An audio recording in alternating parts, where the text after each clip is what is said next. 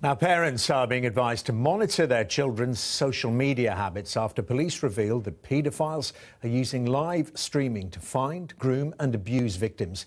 Nearly 200 suspected paedophiles were arrested in just 1 week in October, and nearly a third of those cases involved some form of live streaming. Sky's Rebecca Williams reports.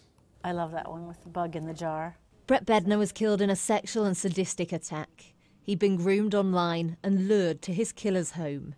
And his mum's now campaigning to raise awareness. Parents really need to be careful about what age their children might be using live streaming. Breck did use it in secondary school, and they did use it with their gaming. It was a way of making it feel like a more real atmosphere, like a virtual clubhouse. And his predator actually wouldn't show his face. In a police crackdown, 192 suspected paedophiles were arrested in just a week. Nearly a third of the cases were the most serious offences, including live streaming and grooming. But despite the increasing threat online, 58% of parents say they're unsure if internet security is strong enough, and 30% said they hadn't spoken to their child about web safety in the last month. What we have found is that a lot of times child sex offenders will befriend victims online. Once they have befriended them and gained their trust and confidence, they look to take them offline.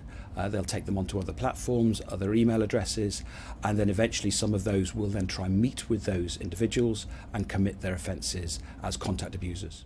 Paedophile hunters have in recent years tried to target those grooming youngsters. And police are now warning parents that many children are being targeted by blackmailers who are forcing them to live stream abuse.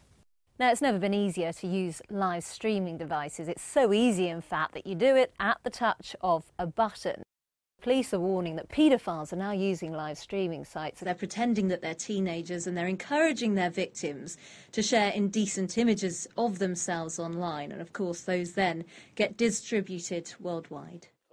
And there's now mounting pressure on many social media companies to take responsibility. Those people involved in streaming sites make hundreds of millions of pounds a year.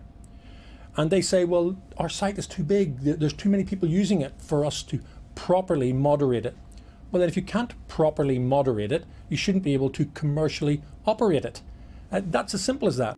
I'm Sam, and I go online to try and abuse kids. Awareness videos like this one aim to promote safety online, but experts insist parents, teachers and healthcare professionals need to be better informed to help crack down on online grooming.